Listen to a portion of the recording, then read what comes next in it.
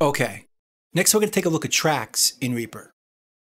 As I mentioned in the intro, over here is considered the track control panel, or the TCP. And as I also mentioned, when you deal with tracks in Reaper, all tracks are the same. There's no such thing as a different track type.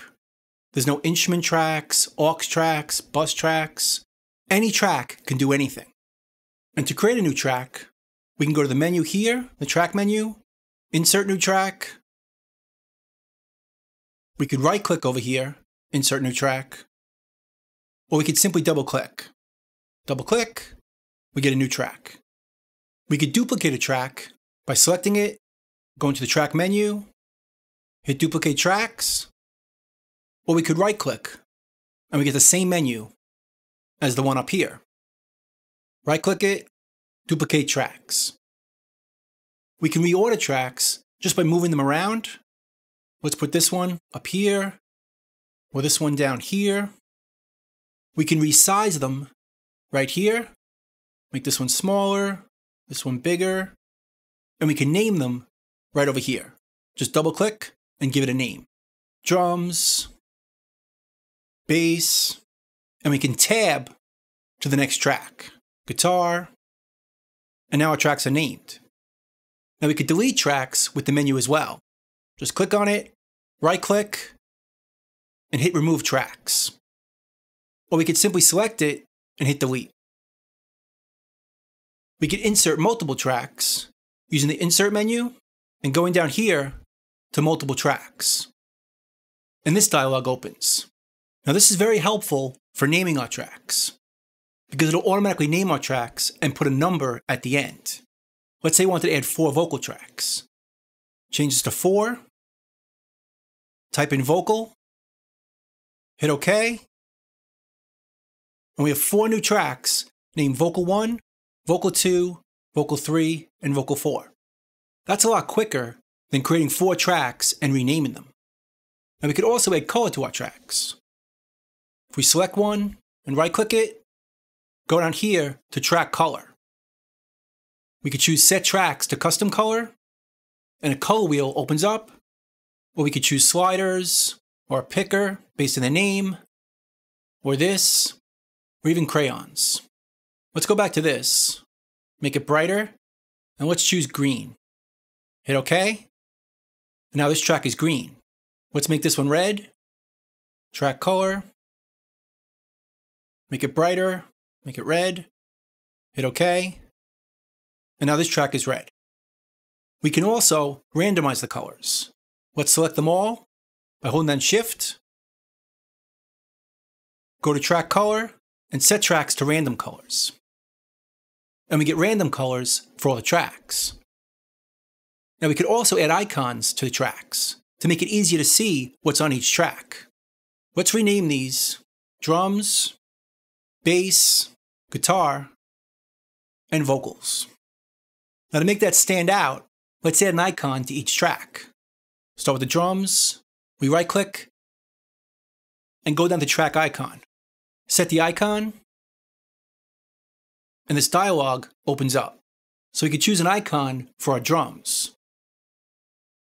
Let's choose this one right here. Now there's an icon, make this bigger, showing us the drum set. Let's do the same thing for the bass. Right click it, go to track icon, we'll choose bass, and it looks like this. Let's do it for guitar.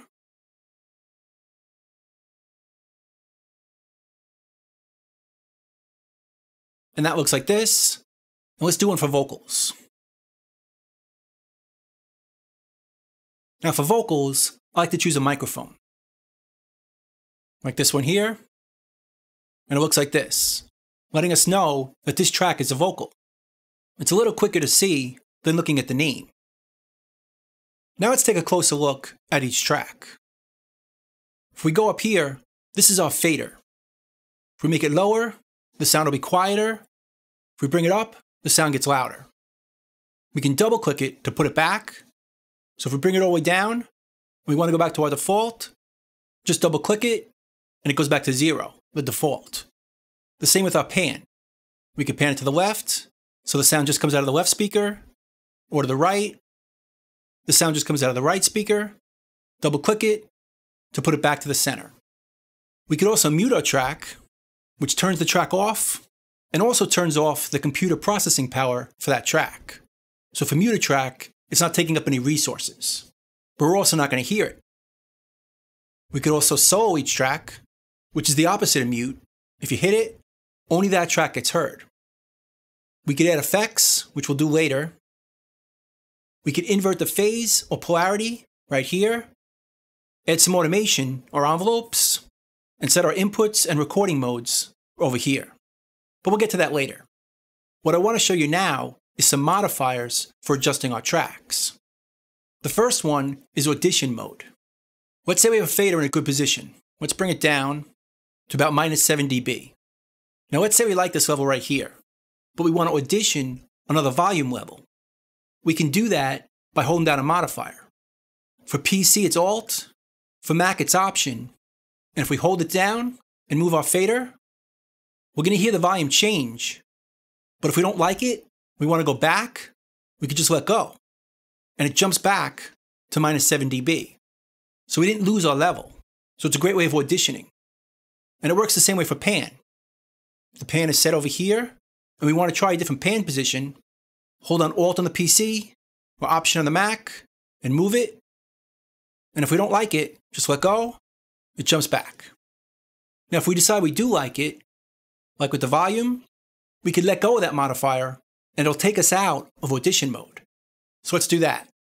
Go in audition mode. If I let go, it jumps back. But if I do it again, and this time let go of the modifier, the level stays. So I can decide to come out of audition mode and change the level more permanently. And it works the same way for pan. If it's over here, I can move it in audition mode to over here, let go of the modifier, and then it stays. Now there's also different modes for our mute and solo. Let me show you those. Put these back to the default. Now just hitting the mute just mutes that track. But we could also unmute all the tracks. So let's say this track, and this track are all muted. If I go up here and hold down the modifier, on PC it's Control, on Mac it's Command, and just hit it, all the tracks in our project get unmuted. And they could be any track. So if there's a lot of different tracks and we don't see them all, and we want to unmute them all in one shot, like this one and this one, just hold down the modifier, hit the button, and they all get unmuted. Which we could also do by using right-click. Let's choose this one and this one, right-click this, and choose Unmute All. And that does the same thing, but it's quicker with the modifier. Just click it, and all the tracks that are muted become unmuted. And we could do the same thing with solo. Let's solo this track, this one, and this one. Hold on the same modifier, Control on PC, or Command on Mac, just hit it, and all the tracks in the project become unsoloed. This one or this one, hold on the modifier, and they're all unsoloed. Which again we could do by right-clicking the menu and choosing it right here, Unsolo All. And all the tracks that are soloed become unsoloed. Again, it's much quicker than finding each track that's soloed. Now there's another mute mode I want to show you, called inverted mute. That's going to do the opposite of muting a track. If we hold on Alt on the PC or Option on the Mac, hit the button, all the tracks get muted in the project except for that one. So it's kind of like solo. Do the same thing over here. All the tracks get muted except for that one. And this one, and this one. And we can undo it with the other modifier. That's called inverted mute. Which we could also right-click right here and choose Mute All Others, which is the same thing as inverted mute. Just click it, and all the tracks in the project get muted except for this one. We can also do exclusive mute, so only that track will be muted. So if this track and this track are muted, and we choose exclusive mute for this one, the other ones get unmuted and just this track gets muted. We can also do exclusive solo. So if there's a few tracks that are already soloed, like this one and this one, we want to solo this track without having to unsolo these two, we could right click and choose exclusive solo, or we could use the modifier. On PC, it's Alt and Control. On the Mac, it's Option and Command, and just hold them down and hit it, and just that track is soloed, which is really good for soloing through the song. If I want to solo this one, and this one, and this one, I don't want to have to keep unsoloing each one, like this. I can just quickly solo this one, then this one, then this one, and all the other tracks get unsoloed. It's pretty handy, and a lot quicker than soloing and unsoloing. Now we could also mute and solo by dragging, but this only works with tracks that are next to each other. So let's say we want to mute these three tracks, just hold down here and drag to this one, and all three tracks are muted. Or this one. And you can unmute them the same way. Click it and just drag each one, and they get unmuted. And the same thing for solo. If you want to solo the drums and the bass and the guitar, we could do it like that and undo it by going back.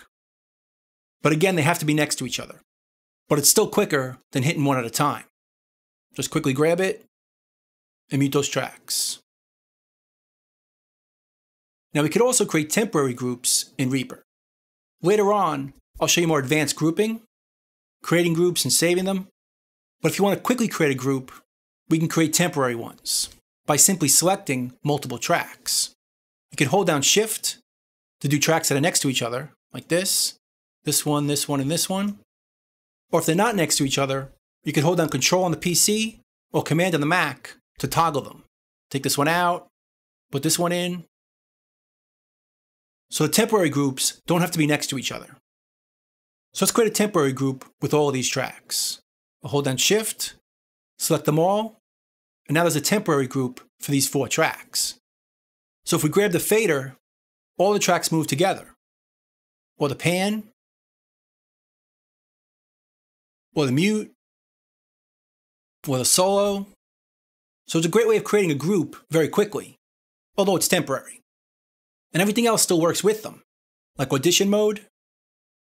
So I can pull this down by holding down Alt or Option, and then let go, it jumps right back. Same with our pan. And we could also disable our temporary group.